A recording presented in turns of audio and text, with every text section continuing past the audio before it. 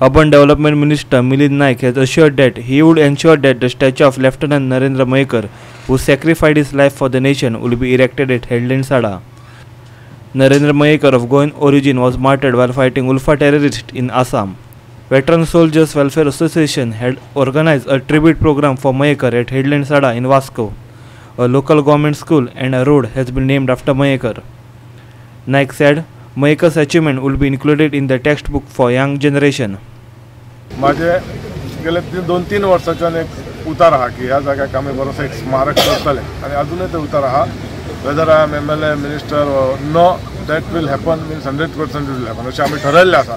फक्त एक तितून अडचण आहा आमच्या रोडाचें alignment connectivity to birth number 1 हातून एक ब्रिज येवपाचो आहा त्या अलायनमेंटान आनी तेतून अडचण येवची न्ही म्हणून आमी स्लो दवरला तें आसा त्या परिस्थितीन आमी मने जातो पण जेन्ना तें अलायनमेंट फायनल जालें की आमी बऱ्या पैकी स्मारक तेच्या नांवार करतले 100% ठरलेलें. कि आज शहादत दिवस मना रहे हैं हम अपने वीर शहीद लेफ्टिनेंट नरेंद्र मायकर जी के दिवंगत आत्मा की शांति के लिए, लेकिन वाकई आज स्वर्ग में इनकी आत्मा प्रफुल्लित होगी, खुश होगी कि आज हमारे देश ने एक बहुत बड़ा काम कर दिया है.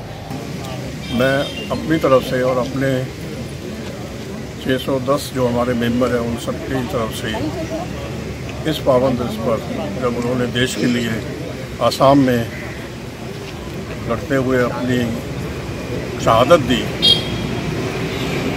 मैं हम सब की तरफ से हम उन्हें बहुत श्रद्धांजलि देते हैं और आशा करते हैं कि ये स्थल जहाँ पे आज हम खड़े हैं ये आने वाले दिनों में एक टूरिस्ट स्पॉट बन जाएगा. उनके नाम का जो हम ट्रैक लगाएंगे जिसमें उनकी पूरी जीवनी लिखी होगी ताकि ये सिर्फ इस एरिया के नहीं पूरे गोवा से या एमपीटी देखने जितने भी टूरिस्ट आते हैं उनको भी नॉलेज मिले कि गोवा में भी एक ऐसे अमर शहीद हुए हैं. Our reporter Hiro Male from Vasco.